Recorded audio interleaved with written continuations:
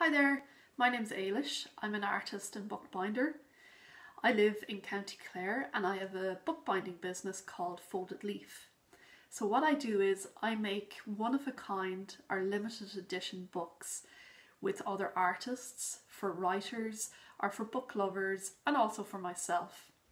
So the books that I make are a little bit different from your typical adult book because they don't tend to have much text or writing in them, but they have lots of pictures and they fold out and open up in unusual ways. So they're called artist books and they are like a work of art in book form. So a little bit like you see a painting on a wall, except it's in a book that you can touch, you can open and you can look at and interact with. And I'll show you some of my books now. Here's a new artist book that I've made and it's called Words About Words. So this book is an ABC book and you might remember those books from when you were learning your alphabet. So typically these books have words like A is for apple or B is for boat, but this book is an ABC book for adults. So it has quite complicated words about language. And each word I have made a collage to illustrate the meaning of the word. So it's like a picture book, but for adults. So today we're going to make a one-sheet book. It's called a trousers book. And can you guess why it's called a trousers book? I bet you can. So I'm going to show you now the materials and tools that you'll need to make this lovely little book. So here are the materials that you need to make your book. You'll need a pencil, a scissors, a sheet of paper, and it doesn't matter what size or what colour the sheet of paper is. I chose green just because I love that colour.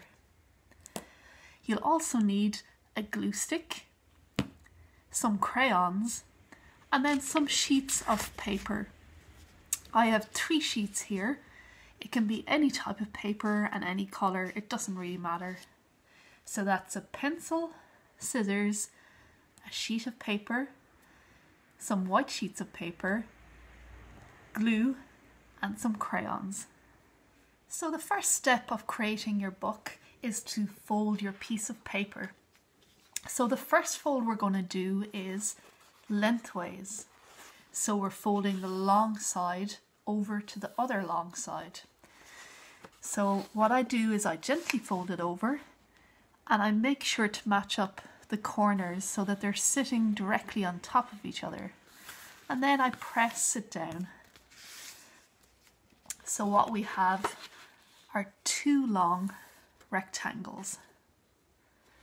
The next fold is in the opposite direction.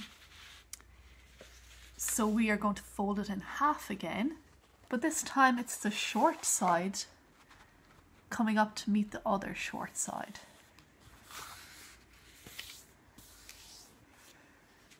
So, how many rectangles do we have now? Now we're going to fold our page into 8ths. So to do that, we're going to turn the page around and we're going to be folding the edge into the center. So I'm going to fold it forward and line it up with the center fold and press it down. So now we have 1, 2, 3, 4, 5, 6. So we need 2 more. So we're going to turn it around again and fold this edge into the center. So I'm going to fold it in, lining it up with the center fold, and then press it down. So how many rectangles am I left with now? So you need your pencil for this step. So what we're going to be doing is we're going to be making a line where we're going to cut. So we're going to make a line starting at the bottom and coming up 1, 2, 3 folds.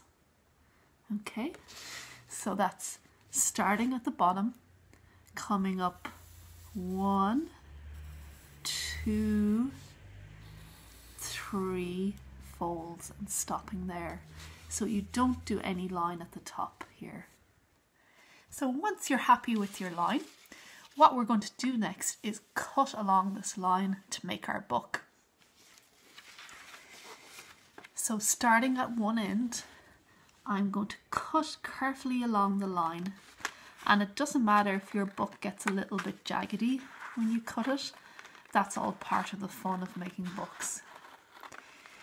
So the most important thing is be sure to stop cutting when you get to the third fold here.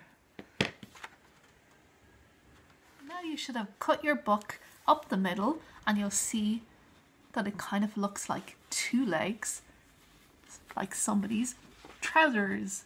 So that's why I call this a trousers book. So we're going to fold our book now into shape. So I go to one of my trousers legs, and I have a little rhyme that helps me with this. And it's very, very simple. It's just over, under. So how it goes is over, under. So I'm going underneath. Over, under. Again, I'm going underneath. Over, under, over. And we have our lovely little book. So I'm just going to show that again now. So the rhyme is over, under, over, under, over, under, and over. And there's your book. So I'm going to show you how to do a simple crayon rubbing now using a piece of paper, a leaf, and a crayon. So what you want to do is you put the leaf underneath your piece of paper, and then you rub on top using the side of the crayon. And see what magically comes through the page. Ooh. Isn't that good? So I'm going to try and look around my house now and see what different patterns and textures I can find to make rubbings off. Have you any ideas for yours? Here's the top of a radiator. I'm going to see how this one works out.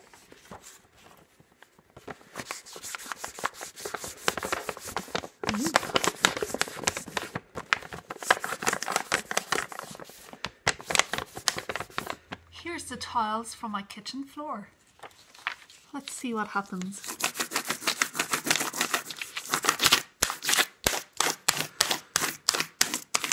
The corner of a chair.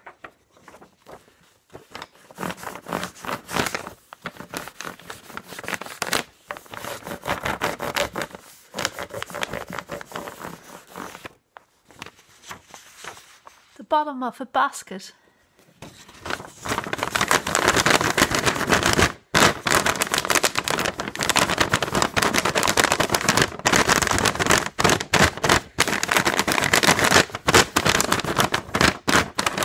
Bottom of my shoe.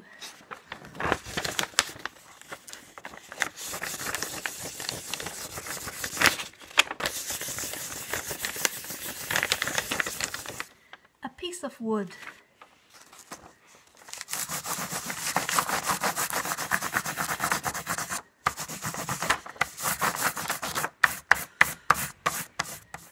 A ring-bound book.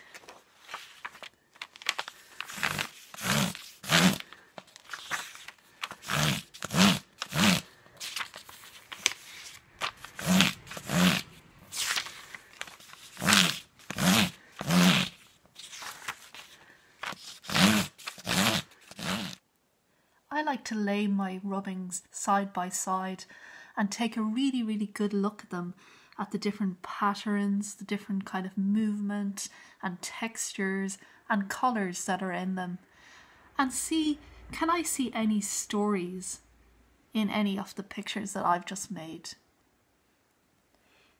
So for instance, this one here reminds me of going sledding in the snow. This looks like a big icy patch of snow, and here are all the little tracks from the sledges going through.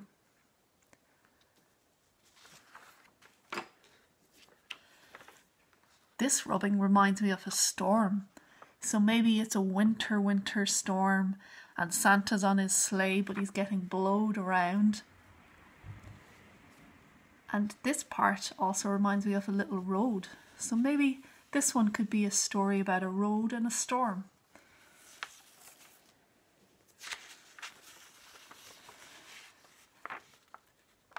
Can you see any characters in this one? I can see 4 little people, and I think they look very cold. They've got their arms wrapped around them and they're shivering. So once you have an idea about what kind of people or animals or what happens in your story, you can start cutting out your pieces of paper to stick into your book. So my story is going to be about children sleighing in the snow. So I'm going to cut out my first scene. And it's up to you how you cut it out. You could even rip or tear it. It doesn't matter at all. And sometimes ripped paper can look really nice because it makes it look a little bit jaggedy. Ooh, and kind of a little bit like the edges of snow when it's melting.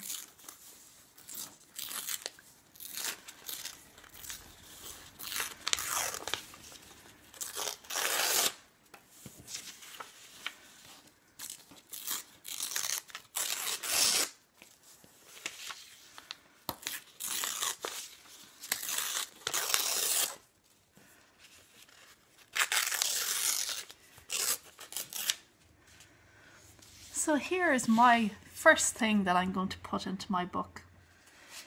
So I'm going to get my little trousers book and I'm going to open it up wide. And what I'm going to do is I am going to be gluing this onto the book. So we have to be careful about gluing it over where it's cut. But you can always recut it afterwards if you glue over that part. That's no problem.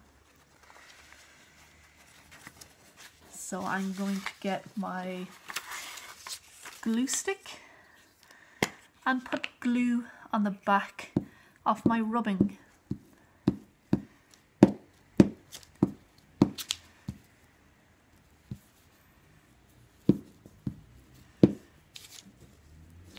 And once you're happy with the amount of glue on it, we can pick it up and then we're going to position it onto our book. So will I stick it this way or this way? Oh, I think this way. I kind of like how it'll go around that corner of these pages. So I'm going to stick it on now.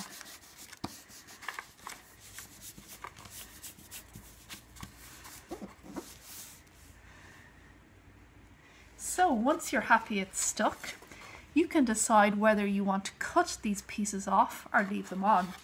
I'm going to cut mine off. I really like these 4 people here. I think I'm going to cut them out and have them in my storybook.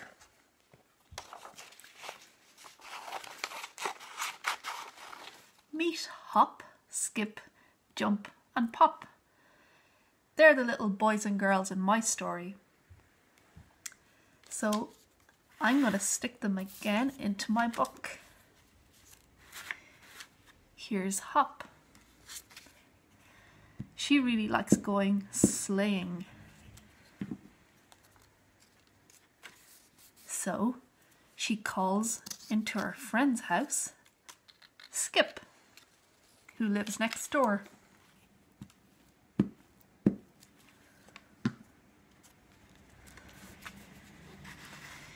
Then they go sleighing all day long and completely tire themselves out. Just at the end, they come across Jump. Poor Jump has just fallen off his sled. Uh-oh. He is not very happy. So I'm going to put him upside down.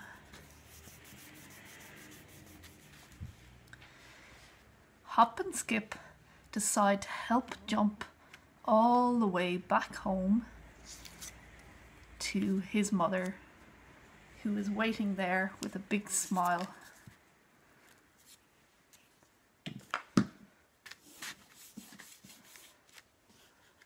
And that's my Christmas story. Once you're happy with all your people and your animals in your story, you can fold it back up again into book form and take it out to read whenever you want. So thanks so much for joining me today. I hope you enjoyed making your book. And remember, you can add to this book at any time at all. You can add new people to your book, new creatures, new storyline, whatever you want. It's your book. And also you might want to think about your cover of your book. Maybe you'll have a drawing on the cover, or maybe you'll add a title to it. Anyway, I hope you had lots of fun making it, and I hope you make many, many more. Thanks.